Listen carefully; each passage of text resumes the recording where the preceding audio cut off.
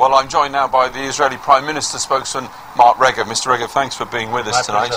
Can you explain to people why on earth Israeli Defence Forces wish to interfere and prevent the Red Cross reaching dead and wounded civilians? We have no such intention. I mean, ultimately, we will do what we can, what needs to be done, to work with humanitarian organisations like the Red Cross. Mr. Regev, for 3 days the Red Cross couldn't get to a situation where there were starving children sitting next to the corpses of their mothers.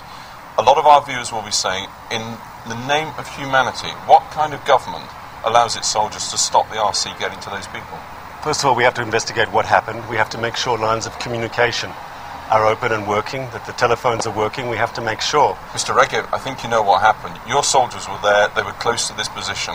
The Red Cross are not in the business of making this I know, up. and we take the Red Cross very seriously, and that's why we're investigating. But I think you should also be aware that Hamas is playing the game of atrocity propaganda. I'm not talking about Hamas, I'm talking about your soldiers preventing the Red Cross. No, I'm inviting you, Mr. Regev, to apologise to the Red Cross for this. We want to work with the Red Cross. We see them as playing an important role. We have a good relationship with them. We want to continue that relationship.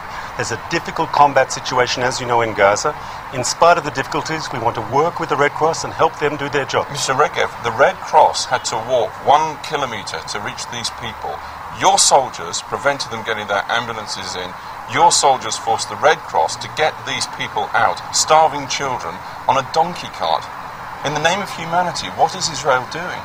I want to be clear here. It's a difficult combat situation. You know that. People are getting killed. Our soldiers are under constant fire. We have to work despite that difficult situation. It's incumbent upon us to work effectively. No, this will not do. Your soldiers were not under fire in that situation. How do you know that, sir? How do you know that? 3 days my soldiers were not under fire? I'm not talking about 3 days. The Red Cross knows that my soldiers were under fire. They went in there to rescue those people. They were not under fire. At that particular time, but maybe many situations were. Maybe they were in danger. You don't know this. Your sources here, I'm saying they're good sources, but they're only giving part of the picture.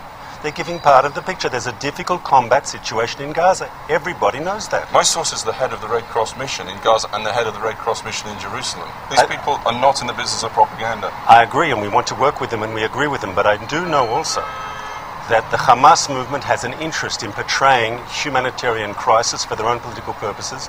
We want to work with the international community, with the Red Cross, as best we can in a difficult situation to alleviate this sort of hardship. The Red Cross is saying that trust has broken down. Israel, almost alone globally, appears not to recognise the neutrality of the Red Cross. On the contrary, we want to work with the Red Cross. I'll say it again. We think they're an important organisation. We want to work with them. We will do what we can to facilitate their important work. And if we've had problems because of the very difficult combat situation, we'll work to solve those problems. Can we expect an official apology, at least for this one incident in the coming days? If we find that we did something wrong, of course we'll be talking apologise, but we have to get all the facts in. That's a promise. Once again, if we did something wrong, we have to find out exactly what happened. Surely you're fully in favour of finding out exactly what happened. I am indeed. Mr. Regev, thanks very much indeed for joining us. My pleasure.